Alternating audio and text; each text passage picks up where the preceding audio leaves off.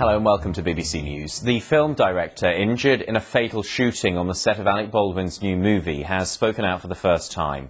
In a statement, Souza says he is gutted by the loss of my friend and colleague, cinematographer Helena Hutchins. Ms Hutchins was killed and Mr Souza was wounded when a prop gun with a live round was fired by Alec Baldwin. There is an investigation going on as court documents suggest the actor was told the gun was safe moments before the accidental shooting. With more details, here's our North America correspondent, Sophie Long. We miss you. The simple words of a husband and a son whose lives have been changed forever. Santa Fe Fire and EMS, what's the location of the emergency? In this audio released by Emergency Services, you can hear the script supervisor calling for help, describing what happened just moments before. We've had 2 people accidentally shot on a movie set by a prop gun. We need help immediately. We now know that when Alec Baldwin was handed the weapon, he was told it was safe, what's called a cold gun.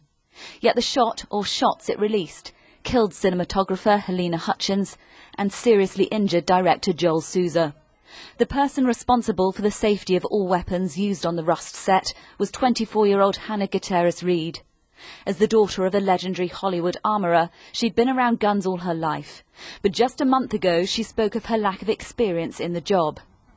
By all means, I'm still learning. But yeah, Dad has taught me everything. I think loading blanks was like the scariest thing to me because I was like, oh, I don't know anything about it. There have been unconfirmed reports of complaints about safety standards on the set and that a number of crew walked out hours before the shooting happened. At this stage in the investigation, we don't know if Hannah Gutierrez-Reed was among those that remained. Helena Hutchins honed her craft here. One of her teachers said she had a unique perspective of the world.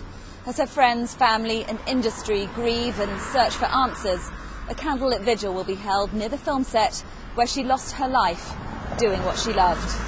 Sophie Long, BBC News, Los Angeles.